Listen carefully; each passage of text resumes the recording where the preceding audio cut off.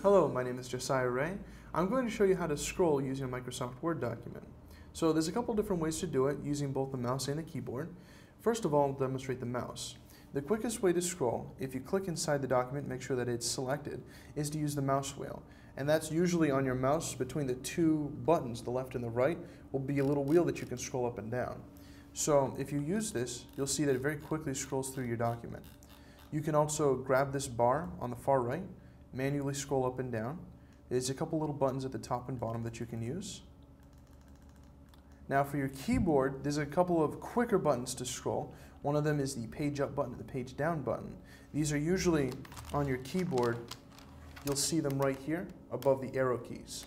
So if you go page down, it basically will try to scroll so that whatever the last line is that you're looking at will go to the very top. So it kind of gives you a quick way to flip down to the next visible area.